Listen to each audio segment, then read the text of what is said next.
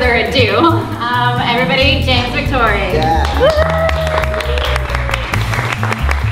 My father was like, I remember once he was like intimately photographing some grass. He was like this far away. He's like looking at it and going, oh my God, it's like a, he says like, it's a miniature world out there. And I remember just reaching in front of his lens and going, where? like totally ruining his shot. And I've always felt we are born enlightened, and we either choose or allow society and our family and circumstance to take so much out of it. Like to me as a kid, New York City was the city of vision. This was like, oh my God, this is where they're gonna allow me to sing. And it was like, no. It was like, I put together a manila envelope with some drawings I had done, because I had no habits whatsoever, right?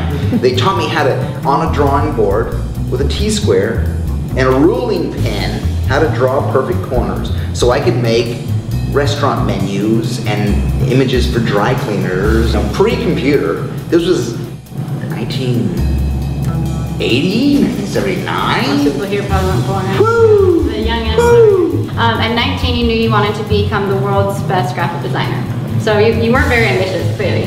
And you go and you enroll at SVA, correct? Mm-hmm. And but you don't stay. Oh, it wasn't a choice.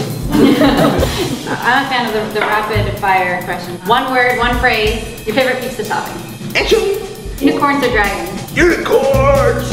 Your first kiss in one word. Boring. You'd rather visit the past or the future? Past! If you were president, what is the first thing you would do? Get everybody back home. Best coffee in Brooklyn. I like diner coffee with a film on top. Wouldn't want to go a day without. My wife. Your favorite feeling? My what? So life is short, so fill in the blank. Just be conscious. Be there. Be there. Design is either interesting and dangerous, or it's business. And your question is, where am I? I want to be interesting and dangerous.